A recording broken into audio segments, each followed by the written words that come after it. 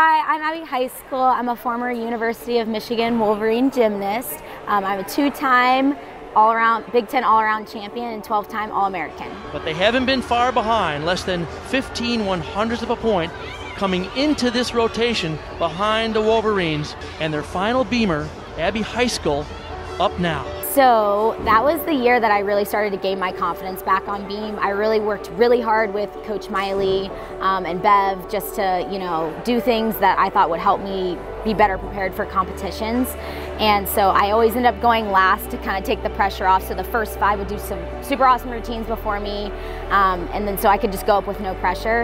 And it ended up working throughout the whole season. So that's what we stuck with for nationals. So going into that beam routine, it was the same thing. I was super confident going into it. I didn't really have a doubt in my mind that anything could go wrong, and nothing did go wrong. So it was honestly one of the best beam routines I've done in college, and couldn't have asked for a better stage to do it on. It just came back to my training, just relying on that and relying that I've done this beam routine for however many years now, and just focusing on the positives and talking myself through the routine and not worrying about what anyone else is doing. I can only control what I'm doing, and just focusing on that, focusing on the positives and talking myself through the routine and doing it like I know I always could do. We do a lot of mental choreography at Michigan, so we actually write out the words that we tell ourselves before each skill, during each skill, after each skill, throughout our entire routines.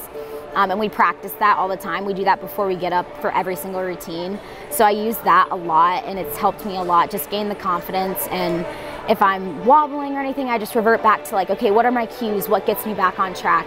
And just using those mental things. You have to train your brain just like you train your body. So just really training my brain to be confident has helped me be more confident on the beam. It's in! The score is in a 9-9-2-5.